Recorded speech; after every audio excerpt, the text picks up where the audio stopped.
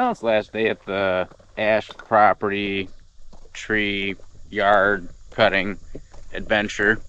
We hope we're done today, one way or the other. Just gotta top off this pile we were working on yesterday.